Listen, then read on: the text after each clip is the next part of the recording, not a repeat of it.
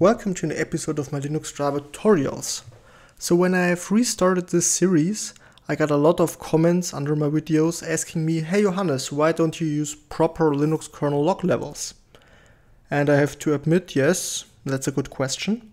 And when I'm redoing the series, maybe it makes sense to introduce you to Linux kernel log levels quite early, as they're quite basic and they also make your driver more readable or easy, yes, and a little bit better structured. So I think it's worth interrupting the topic of character devices and talk about kernel log levels so I can use them in later videos. And another thing I try to do better in this redo of my Linux driver tutorial series is this time I try to compile to the Linux kernel coding style guidelines, because last time I didn't, or at least at the start I didn't. And if you want to check if your source code complies to the Linux kernel coding style guidelines, what you need is you need to download the Linux kernel sources. And in the Linux kernel sources, I have version 6.12.9 here available. Under scripts, you can find a script called checkpatch.pl. So this script can be used to check if a patch or source files complies to the Linux kernel coding style guidelines. And I think it's worth to make a video about the Linux kernel coding style guidelines in a separate video, but let's try the script on one of my kernel modules. So with -f, I'm telling the Perl script, okay, please check a source file and not a patch. And I want to check my better hello world Linux kernel module. And this will take a little bit of time, but now you can see the output. So the good news is I don't have any errors, but I have 3 warnings. The free warning is related to a missing SBDX license identifier, but the other 2 warnings are related to printk.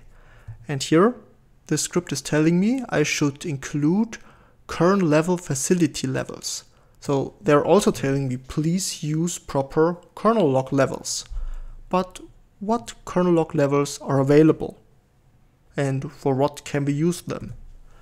Okay, let's first talk about which levels are available and how to use them, and then I will tell you why you should use them. So here we are on the documentation of the Linux kernel, and we can see here a page about message logging with printk. So printk is typically used like this. We are calling printk. The first thing we put here is the log level, in this case kernel info. Then we are specifying the message we want to print out, and at the end we can have optional arguments.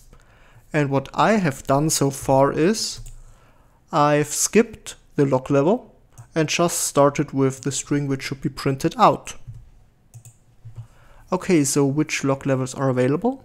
So kernel emergency is the most urgent one, and basically this macro is resolved as a 0 string here, or a string with the number 0, and 7 is the lowest prior log level. And here, for example, this is kernel debug, and this is assigned to the string number 7. And what you can do is you can use printk and then specify the log level, but there are also alias functions available, which you can see here on the right side. Okay, but why should you use kernel log levels? Well, first, if you're using these log levels or these macros, if you're seeing a print in your source code, you know exactly what it should tell you. So if it's a warning, if it's an error, or if it's just an information or debug information. The next cool thing about kernel log levels is you can set the logging level of the kernel's log. So for example, if you want to get a lot of debug information because you're developing a driver, it makes sense to set the log level to 7 to see all kernel debug messages. But if you're on a normal running system, maybe you don't want to see all these debug messages, then you can set the log level, for example, to 6 or even to 5, and then you wouldn't see the kernel log messages which are for debug purposes, for example. And the last thing is, if you're running a system, you can also filter or searching or waiting for prints to the kernel log with a specific log level, and if you have an alert, for example, maybe you can react to it in a script, which is also quite useful. Okay, so that's why you should use logging levels or log levels in your driver. So now let me show you a Hello World kernel module in which we're using different log levels. Okay, so therefore I will navigate into my Linux driver tutorial source folder, and let me copy the better Hello World kernel module and create a new folder I will call log level. Yeah, I forgot a space here. Okay, then let me jump into this directory and let's see what's in here. So we have 3 files. The first one is the C source file for our Linux driver. Then we have a makefile to build it, and we have a readme which will give you some more information about the module. I will rename hello.c to loglevel.c, and of course I have to change this in the makefile as well.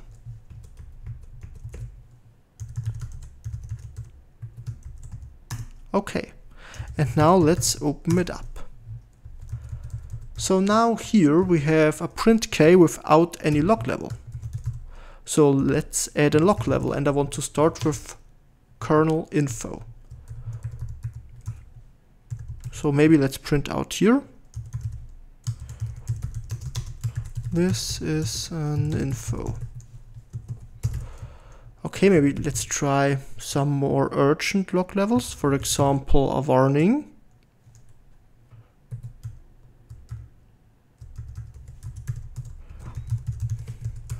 And maybe let's make it even more critical. So let's do an alert here.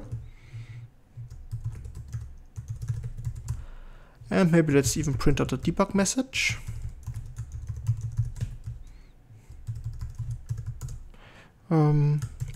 And of course you can still print out variables as you're used to it.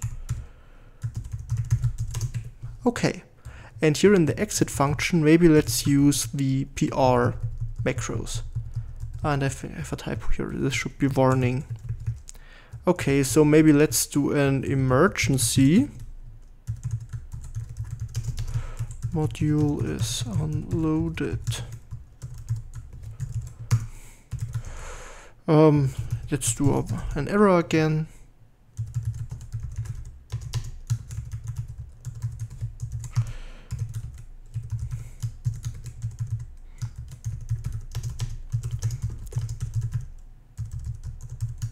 And that should be it. Okay, so let me try to compile this kernel module.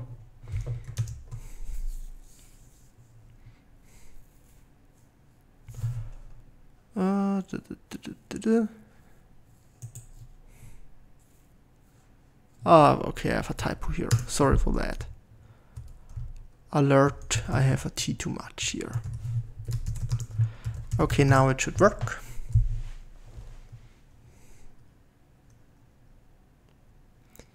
Yep, it's looking good, and now let's fire up tmux and let's spawn a second window. And let's follow the kernels log again, and with this capital T, I'm formatting the kernel timestamps into a real date. Okay, so that's done.